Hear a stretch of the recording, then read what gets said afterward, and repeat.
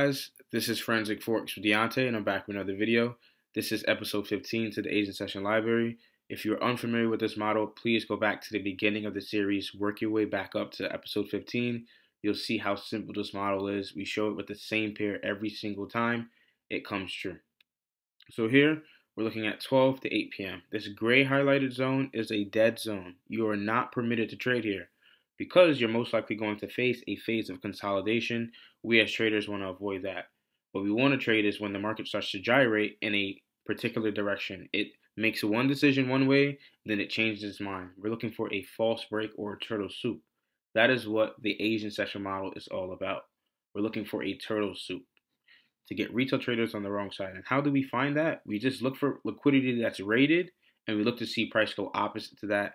We find a lower time frame entry. So we're starting here on the 15-minute time frame, and we're going to locate our buy side and sell side liquidity. We know sell side is resided below swing lows. So this is a swing low because this low here is higher, and the low on the right is higher as well. So this makes that swing point here. So that's a swing low. Takes 3 bars. Got a swing low there. We don't have one here. This is not a swing low because you can see the candle on the left is actually lower. So this can't be a swing low. And we do have a potential one here as well going into the session. But let's not even consider that because that'll be going into the Asian session. If we look for swing highs now, we can see you have one just before the Asian session, which is here. And what's above the swing highs? Buy side liquidity. Nothing changes. The same thing, just on the 15-minute time frame. Buy side liquidity. Same thing here. Buy side. Now what makes that a swing high? It's simply because the high in the middle is higher than the candle on the left and the right. That makes that swing point there. So we have the highest high of this session and some other swing highs that have been left open and not broken. You have the lowest low of the session and some other lows that haven't been broken as well. We have the Asian open here, so we just mark that off.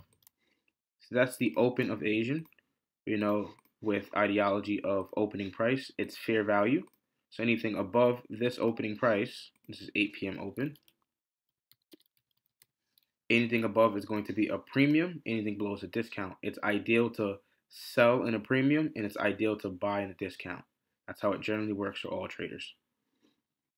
When price goes forward, we see what happens.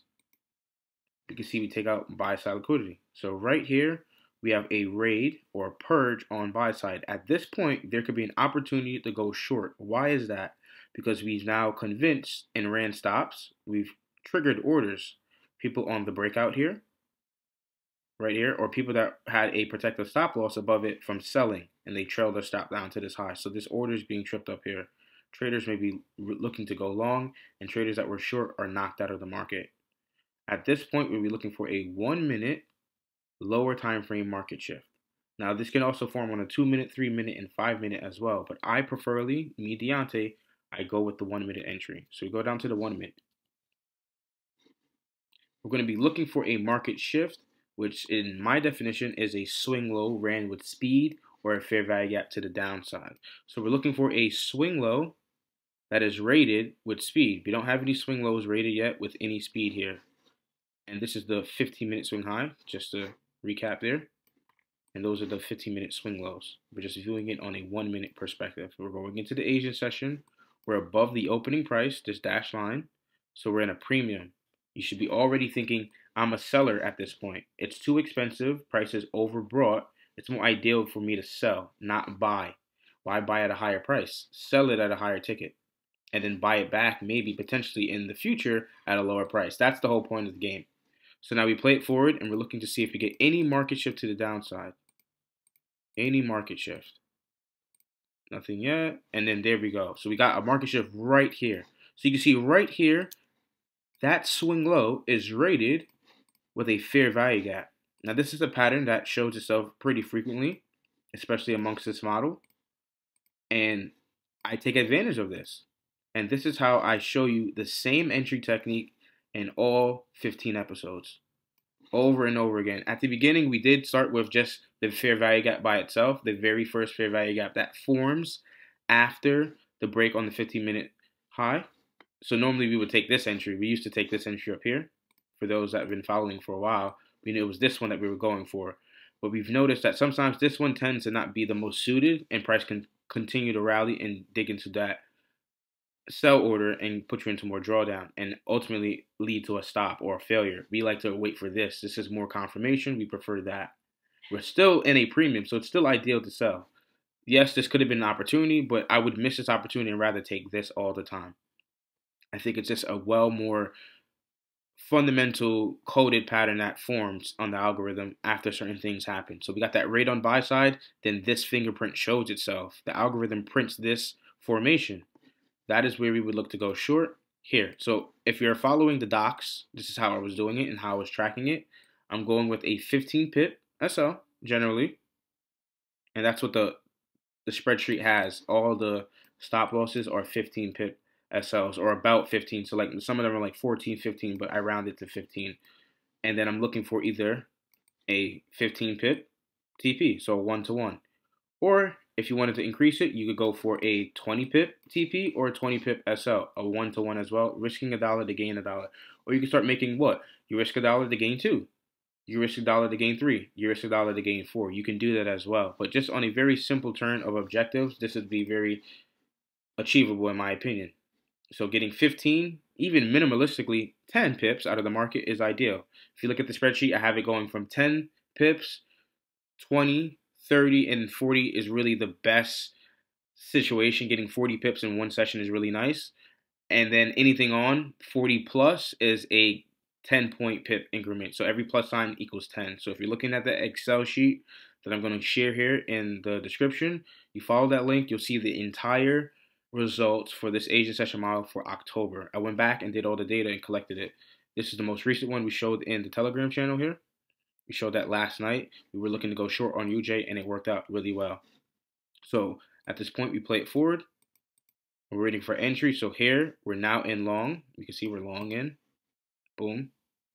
And I meant long, short. I'm always saying things backwards. We're in short now, guys. I apologize. We're in short, and we can see we do eat some drawdown. But as we play it forward, we'll speed it up. We're most likely trying to get price back down to that 15-minute swing low. That's most likely going to be the rate. And we can see we definitely acquired 15 pips. It was ideal.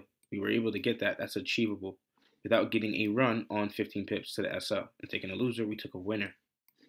Now at this point, you can get out or you can trail a stop. Most likely you would get out and call it a day. You call it a winner so you could just have consistent profits and not risk your equity to, insisting that price should go lower. That doesn't necessarily mean it should go lower. Because what if it did hit 15 pip mark down and then it turns around and then it runs your stop and you got greedy and you didn't take any profits at all?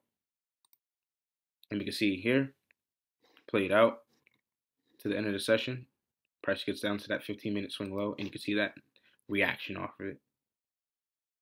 Now, I know many people may ask, oh, how would you know if there's going to be a reaction there? Who knows? That's why Forex is unpredictable. The markets are unpredictable. There are certain things that you have to leave yourself open to.